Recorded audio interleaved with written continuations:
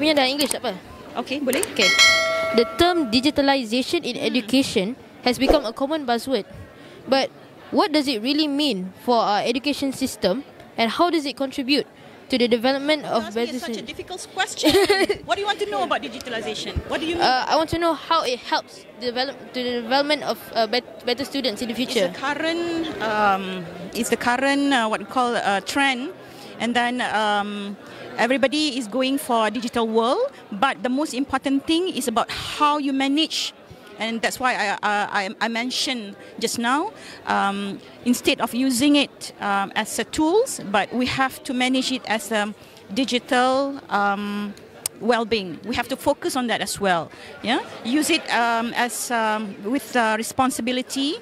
Become a good human when you on the screen, online and offline. Yeah. So you have to be a responsible person when you deal with digitalization and digital. Okay. So all the best. Be safe online. Okay. All right. Thank you, AB. Okay.